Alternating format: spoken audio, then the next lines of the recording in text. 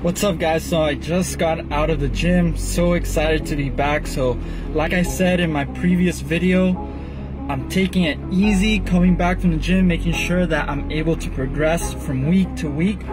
So the first exercise I did was a seated hack squat for 3 sets of 15. Okay, I went pretty light, so I was able to do much more reps, but I didn't go to failure. Okay, very important. From there I went on and hit hamstrings, so I did hamstring curls for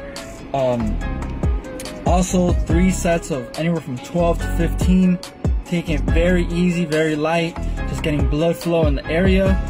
And then from there I jumped to Bulgarian split squats. So if you guys have been following me for a while, you know I love Bulgarian split squats. It's probably by far one of my absolute favorite exercises to train your quads and your glutes. Okay, and what's excellent about the Bulgarian split squat is not only are you training your quads and your glutes, but you're also stretching out your hip flexors, which, as for me, because I sit down a lot, it's very important for me to stretch them out so I can keep my hips healthy. Okay, from there I jumped to calf raises with the Smith machine, because you know me, I'm always trying to grow my calves.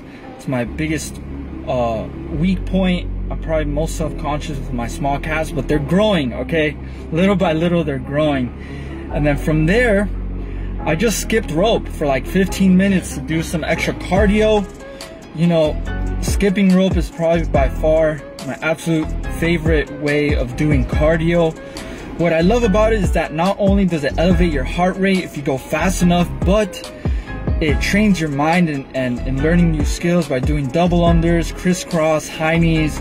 Those things require a lot of thinking for you to essentially perform it right. If not, you know, you'll get whipped by the rope. So it not only trains your body, it not only trains your heart and your cardio, but it also trains your mind to think. Okay, so hope this was helpful, guys. Hope you enjoy the workout and try this out for yourself. Again, go in, take it easy, and then slowly start ramping up and build momentum. All right, peace.